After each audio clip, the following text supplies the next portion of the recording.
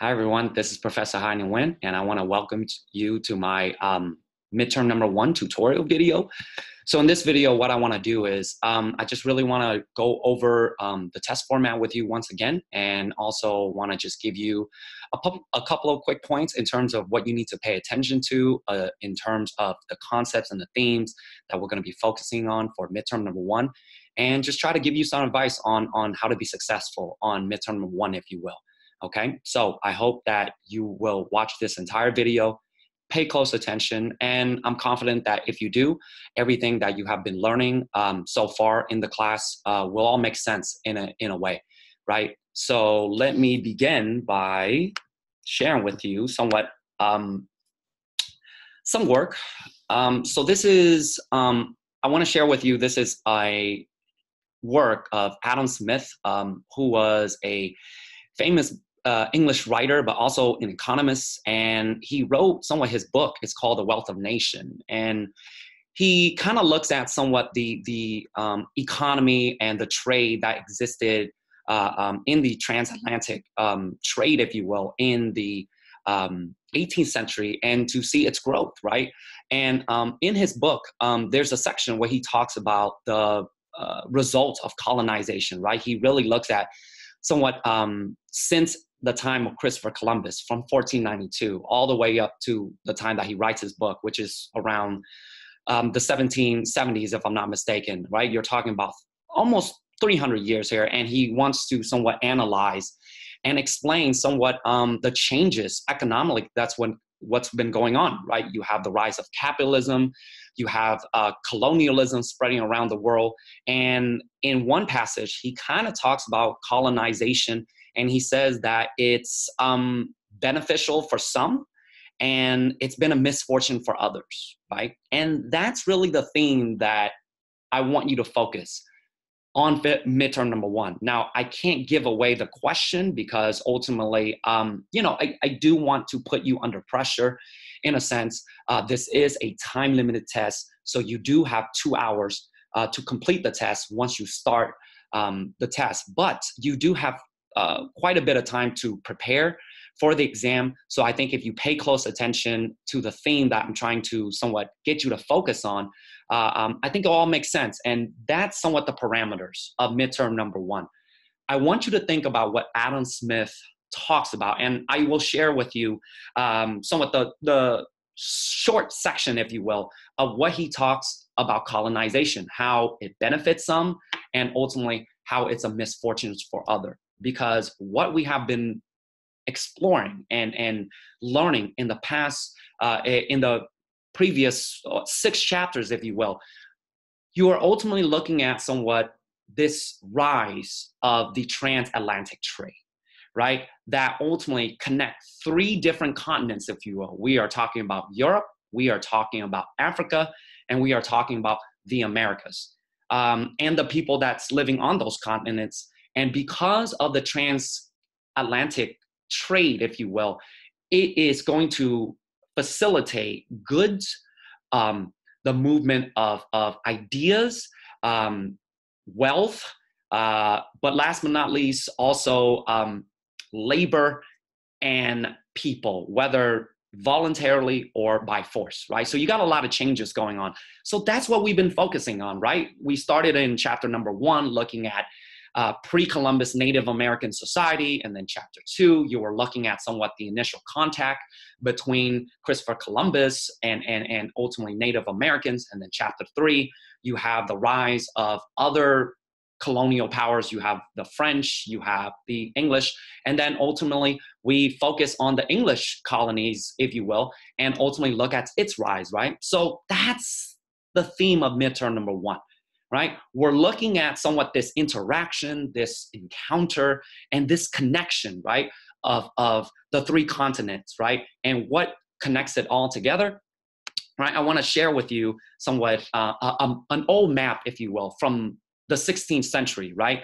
It used to be believed that, the ocean was this like mystical place and full of, weird creatures and exotic, mythical gods, if you will, in a sense, right? So this map, I find it very fascinating because it has kind of all that mystique and also that fear, right? This is part of the reason why Christopher Columbus gets so much credit, right? Because the average person was illiterate in, you know, in the 15th century, and ultimately, you know, because of their beliefs and the Catholic Church, the ocean was kind of like this mysterious, you know, strange, dark place, right?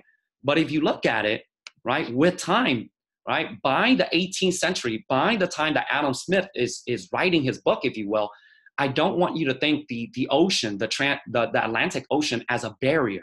If anything, the Atlantic Ocean becomes somewhat this super highway that ultimately facilitate trade, it facilitate movements, right, and labor, and also wealth and riches, right? So here you have the transatlantic trade, full scale, if you will, and I want you to look at somewhat the movement of goods that are flowing back and forth, right? And ultimately, this is the theme, this is the focus for midterm number one.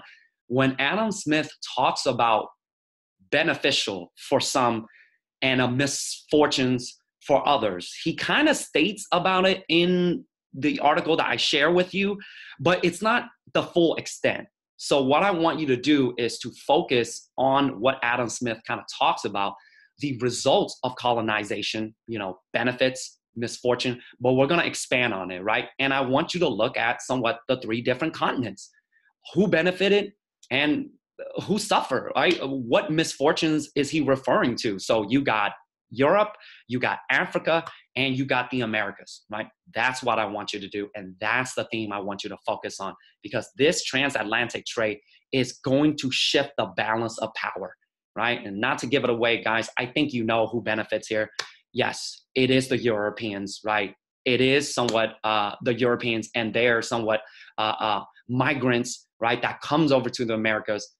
And the misfortunes, well, I think you can already guess from the modules that we've been working towards.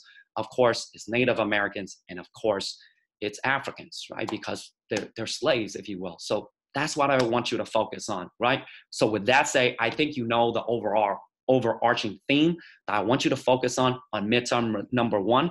So let's go through midterm number one, the format.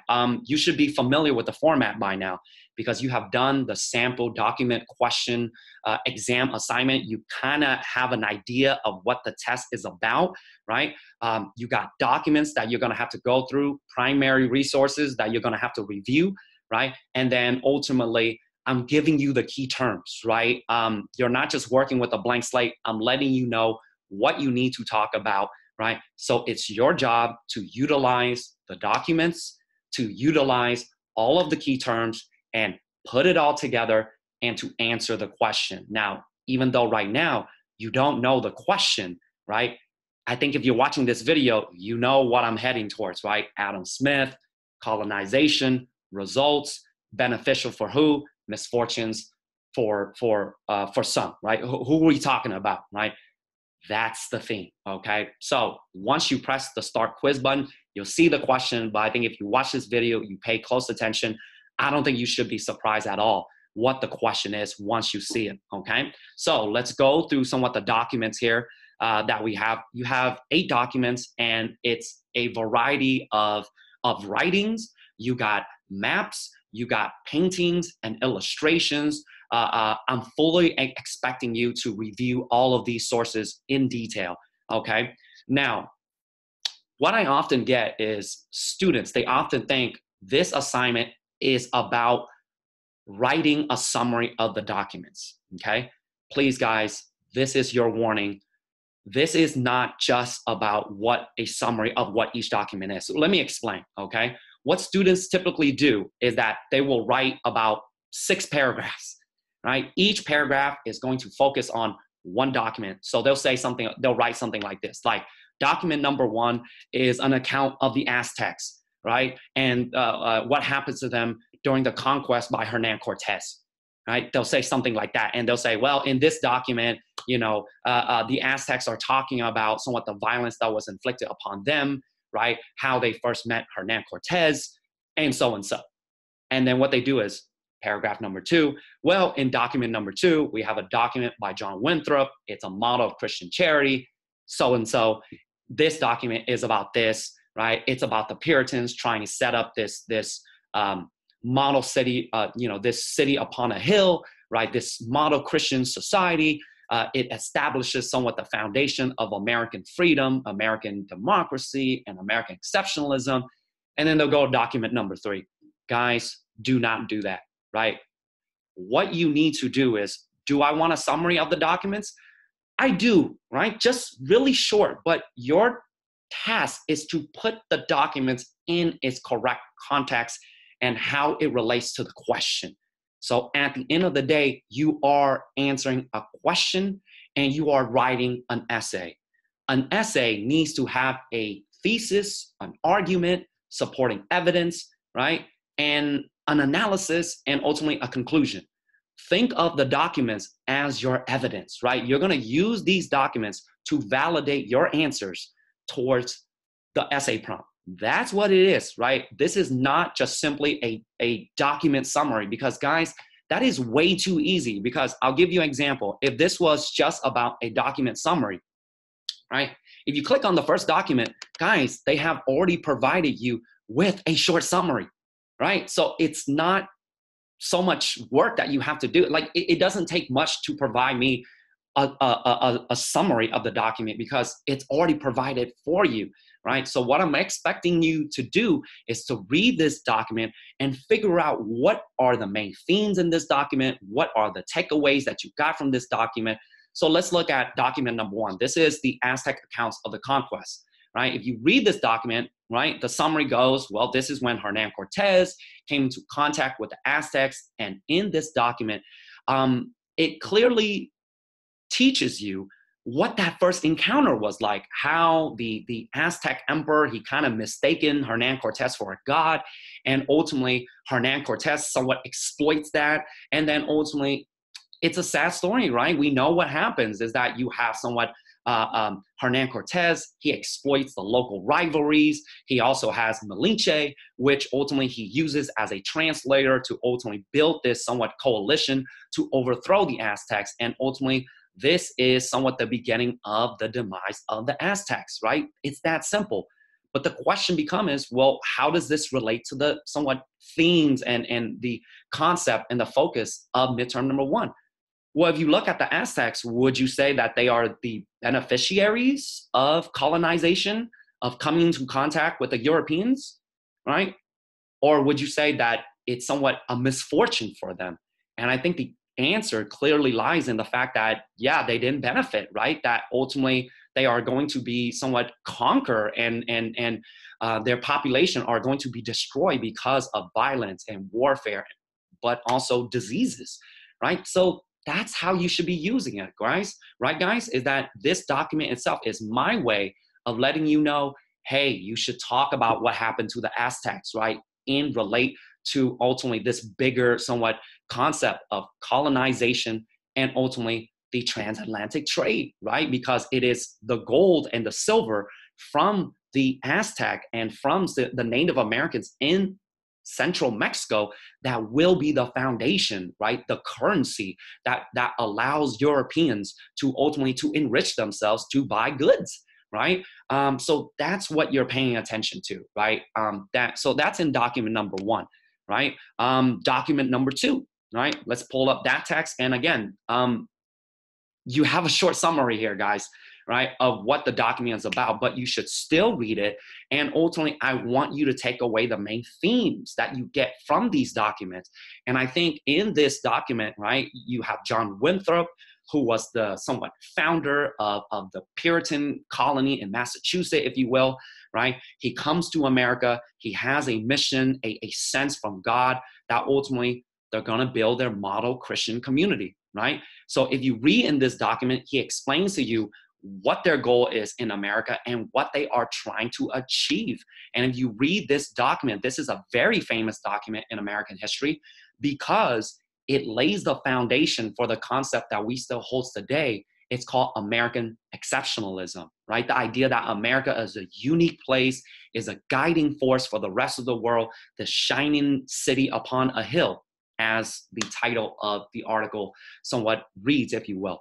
Okay, so this document is my way of letting you know, hey, talk about the Puritans, talk about what they were trying to do, right? What they were trying to accomplish in the Americas. And would you say that the Puritans themselves, right, benefited from this transatlantic trade, if you will, right? That's ultimately what we're looking at, right, guys? So you have the documents to go through here, right? So you have the Aztecs, which in a larger sense, we're talking about Native Americans.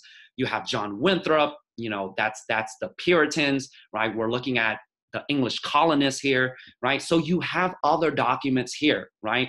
Document number 3. This is somewhat my way of letting you know that you should analyze somewhat the societies that came about, right, in the Americas. Okay, so you have the destruction of Native American societies, but, right, others' misfortunes, right, are benefits for others, right? So if you look at somewhat this primary resource here, it's looking at somewhat the rise of colonial churches, but I want you to look closely at this family right here, right? Look at what's in front of them, look at how they're dressed, right? Look at the stuff that they have, right? And ultimately, what is the foundation of all of this wealth, right? That ultimately, how are they able to afford all of this stuff, right? I think the answer is quite clear once you get through the sources, if you will. And if you look at the transatlantic map, right, and you follow the flow of goods and the flow of wealth, right, and the flow of labor, it is quite clear who is the beneficiary of this system and who are somewhat suffering misfortunes from this system, if you will. Okay, so you have a lot to somewhat to explore and examine, and ultimately, I want you to somewhat connect the dots. Who are the winners here, and who are the losers, right? And how are they related, right? They're not separate, guys, right? The winners are winning. The winners are beneficiating, right? Are beneficiaries, right, of the losers' misfortunes, right? And what are we talking about? It's those 3 continents, if you will, okay? So I want you to go through the resources, if you will, okay? And I want you to somewhat identify the participants, the players, the people, right, that we have been focusing on in the first 6 chapters of the reading, right? You have Native Americans, okay? You have European colonists, okay? And then ultimately you have African slaves, okay? What's the connection? How are they all related? How are they all connected, right? In terms of this transatlantic trade, and how are they impacted by colonization, right? Who's winning and who's losing, right? That's what it's about, guys, right? For midterm number 1, okay? I think that once you go through the documents, it should be really easy for you to identify who are the winners and who are the losers. And ultimately, you're gonna write a cohesive essay to explain to me, right, your answers. And then ultimately use the documents, guys, to validate your answers, okay? So let's see, some documents that I would somewhat give you a little bit of tip. So if you look at document number 5, this document is looking at the African slave trade in Africa itself. And the reason why I'm assigning this somewhat document, because it kind of challenges a misperception that we have of the slave trade, right? So in this document, I want you to read very carefully at who is exactly participating, but who are the ones who are actually doing the kidnapping, right, and the enslaving of the slaves themselves in Africa, okay? It kind of addresses a misperception that we have today of what the slave trade was about, okay? And then ultimately connected to the transatlantic trade, if you will, okay? So little heads up about that. Let's see, document number 6. This is a map of the European empire boundaries, if you will, by 1763, after the French and Indian War. So if you look at this map, look at the markers of the Europeans' claims to the land, right? You have the British, which is the yellow shade. You have the French, they're somewhat gone. They're kind of in the Caribbean, but you have the Spanish that kind of takes over part of the French empire, if you will, right? But if you look at somewhat the North American continent, right, if you notice how the Europeans are just making claims to all of this land right here, but if you notice that there's somebody that's not somewhat noted in the claims itself, that they're just carving up all this land for them to claim, if you will. But if you look at the names that are listed there, right, it has to do with Native Americans, right? That ultimately their sovereignty is somewhat not respected, right? So something to think about as you're going along, right? So these are the documents, and I think once you go through the documents, it'll be very clear in terms of how you will be able to put it together, right, to answer the question, or at least to relate it to the themes that I want you to focus on. All right, so document number 7. So here I have a chart that breaks down the slave population through the 13 colonies, if you will. What I would suggest you do is try to identify which region or ultimately which segment of the 13 colonies had the somewhat highest slave population. I think once you identify which region has the highest slave population, right, I think it'll be easier for you to connect the dot in terms of who holds the wealth, who holds the power, right, in colonial America, right? So if you think about it, the founding fathers, right, the first 4 presidents the first 4 out of 5 presidents in America, George Washington, Thomas Jefferson, James Madison, James Monroe even, right? That's 4 out of the first 5 presidents. John Adams, he's from Massachusetts, if you will, right? But if you look at the 4 out of 5, first 5 presidents of America, they all come from one state, right?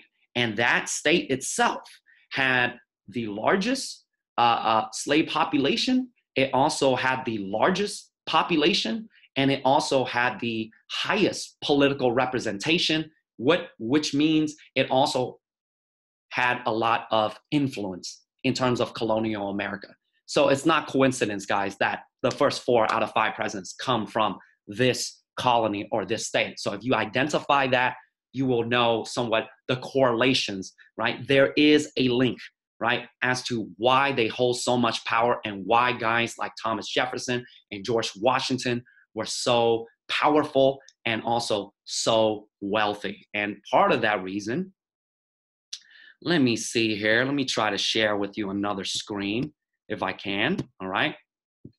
And this is somewhat the themes that I want you to focus on, right? So what you are looking at here, right? So this is kind of an old house in colonial America in the 17th century. So this is like in the beginning phase, right? You're talking about like Jamestown, you know, the Puritans, right? And everything like that, right? If you look at it, it's kind of, you know, very basic, very rustic, if you will, very minimal, right? Basically, you have a log cabin. It's got somewhat the 2 chimney, a couple of windows, if you will. So you can see this very early on that the colonists themselves, the English colonists in particular, right, didn't really have a lot of luxury, didn't really have a lot of somewhat fancy materials, right?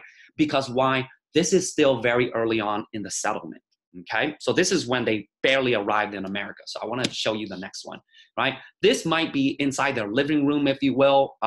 You know, you can see the way that people dress. It's very basic, right? This is the living room, the parlor, as somewhat they call it. You can kind of see the roof, right? You can see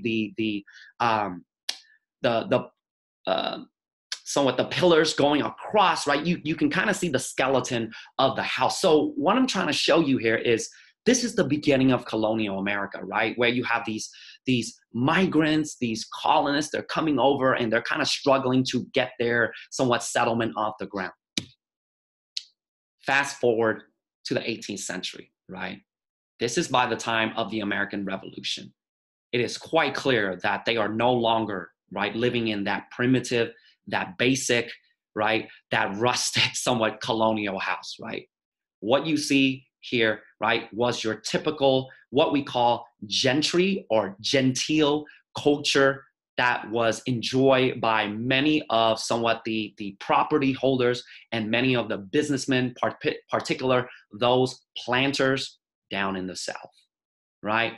If you look at it, they have ballrooms, right? They are wearing, look at the clothes that they are wearing, right? The material, the design, the color, right? Look at these rooms, these mansions, right? So what the rooms that you see here, these are actually just poker rooms. They're like playing card rooms. You would host like your friends over and everything like that, right? So I think you can see the progress, right? You can see the benefits of colonization, right? So I think you know that the winners are the English colonists, right? Guys like the founding fathers, Thomas Jefferson, George Washington. But I guess the question I want you to think about is, what was the foundation of their wealth? How did they make their money? What is the credit, right, to allow them to accumulate all of this wealth and riches, if you will, right? I want you to think about that, right? Think of the land that they own. Where did that come from? Think about somewhat the people working on that land, right? Where did they come from? And ultimately making that connection, guys, right? That's what I want you to do for this exam, okay? So let me go back here, okay? Okay, so that's why I want you to pay attention to, right, for midterm number 1. Okay, so you got all the documents to go through here. I want you to kind of put the pieces together. Think about the themes that I want you to address, right? Think about Adam Smith. Think about the conclusion that he came to about colonization. Think about the beneficiaries. Think about those who suffer from the misfortunes, and ultimately connect the dots together, guys, right? And I'm going to show you that map one more time. I'll share this map with you, right? Think about the flow of goods, right? The flow of currency, the flow of wealth, right? The flow of labor as well. They're all connected, right? That's what I want you to do. So if you go down here, you got key terms here, right? Think of this as pieces, smaller pieces to the puzzle that is going to help you to tell a more comprehensive story, right? In addition to the documents, right? Use the key terms to help you tell a more comprehensive story. So if I want you to talk about Native Americans, try to figure out which of these key terms are related to Native Americans. Try to figure out which of these key terms are related to Africans, right? Figure out which one of these key terms are related to the English colonists, right? How do these key terms relate to that transatlantic slave trade, right? Colonization, right? Adam Smith. That's something to think about. Okay, guys, right? So you got a lot of work to do here. I hope you set aside a lot of time in your schedule, right, to prepare for this assignment. And again, guys, this is not an easy task, okay? You got 8 documents, and at least 6 out of the 8 documents need to be incorporated, utilized effectively in your essay, right? I think that from the sample document question exams that you have reviewed, I think it's quite clear, right? And you can go back to your answers. You can go back to assignment and refresh your memory, if you will. If you remember, right? Essay number 1 and 2 are pretty good, right? Some of you disagree that maybe number 2 is better than 1, right? We can disagree on that, but I think for the assignment, I just wanted you to understand that by far, right? Essay number 3 was by far, right, the worst essay out of the 3. And that's what is important to me for you to identify in that essay, if you will, right? And if you notice the first 2 essays, right, think about how they're using somewhat the documents, right? You don't see them just writing 6 paragraphs and saying, well, document one is about this, document 2 is about this, document 3 is about this. You don't see that, right? They are writing a essay. It has a thesis. It's using the documents, right, to answer the question, okay? But I'm making your job easier because I'm giving you, in addition to the documents ahead of time, I'm giving you the key terms as well, all right? So I'm already giving you a good start to this assignment, and I'm hoping for you to put the pieces together, right? Write a cohesive essay that that addresses somewhat that theme of colonization, right? Who benefits, who loses out on it, right? Based on what Adam Smith kind of talks about in his somewhat writing, okay? And at the end of the day, connect the dots, right? In terms of the transatlantic trade, how does somewhat certain societies emerge as somewhat wealthy with power, while other societies are somewhat on the verge of extinction, if some people want to call it that, if you will. I wouldn't go that far, right? But you got winners and losers here, but I want you to think about how they are related, right? What is the credit? Why are the winners successful and why are the losers, right, suffering from misfortunes? That's what I want you to do. All right, guys? So just a heads up, for every article, for every document that you don't use effectively, right, in your essay, it is a negative, right, of 20 points from your essay. Okay, so you want to make sure, I know 2 hours may seem like it's not a lot of time. Not if you do your preparation. 2 hours is quite a lot of time, because technically, if you remember the sample DBQ that you did, those students only had 75 minutes, an hour and 15 minutes. They didn't even know the documents that they were going to be using. They had no key terms, right? It was all on the top of their heads, right? And it was a comprehensive test. Whereas you get to have the documents ahead of time, right? I'm letting you know what you can use. I'm letting you know the key terms. I'm even letting you know what themes and ideas to focus upon. So at the end of the day, I don't think it's too much of me to expect you to write a cohesive essay, right? To put all the pieces together and to write it in a manner that is somewhat at a college level. At the end of the day, guys, this is a college course, right? So it's 20 points for every document that you don't use. And in additional, for every key term that you don't use in your essay, it's a negative 3 points. It's not either or, it's actually both, right? So that's kind of how I grade, right? In a sense. So you want to make sure you use 6 documents at least, and you use all of the key terms, right? So with that said, guys, if you need more help, I got tutorial videos down here based on the Khan Academy. They kind of talk to you about another example, another tutorial of a sample DBQ that they will be using if you need help in terms of how to quote and cite resources. It is also available down here. I am also available for help, guys. So if you need me, please do not hesitate to reach out to me. But you got work to do, but I think you got plenty of time to prepare. And if you put in the time to prepare and you're paying attention in this video to the themes that I have addressed, I think you're gonna be somewhat, you're gonna be fine. You're gonna be excellent. All right, guys? So last word, when you're taking the test, I know this seems kind of obvious, but you want to have strong internet connection. That's number one.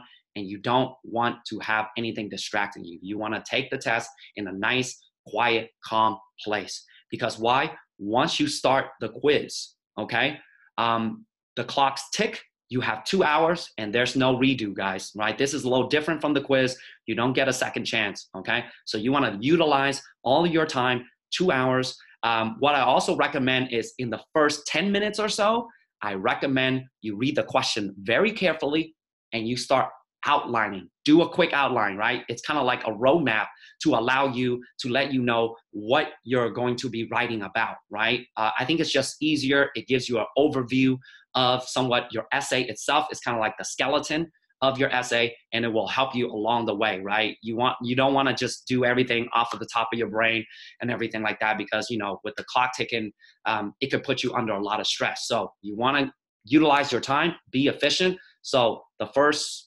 5-10 minutes, make sure you do that outline, okay, guys? But I am available for help, guys. If you want to shoot me somewhat an email, you want to message me, or you want to set up a video conference, feel free. I'm available, but you got some work to do. So, guys, best of luck, all right? Thank you.